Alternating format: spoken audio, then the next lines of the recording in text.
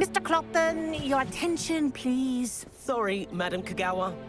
Everyone, please welcome a new student to our flying class. Welcome. Hello. The goal of today is to remind all of you how to maneuver on a broomstick safely, as broom flight is, first and foremost, a means of transportation. This, I fear, some of you have forgotten.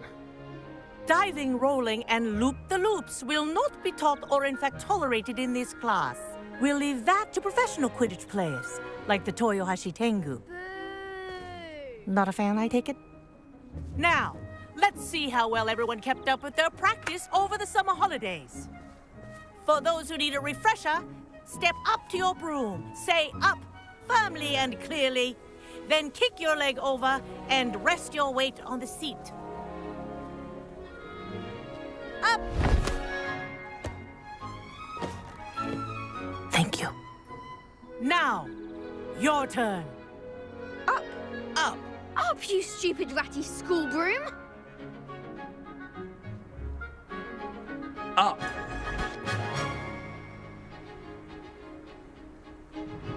One leg over, so there's a leg on each side.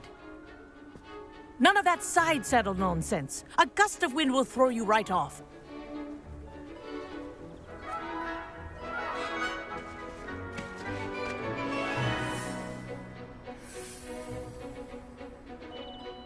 And if you hear my whistle while you're in flight, ground yourself at once.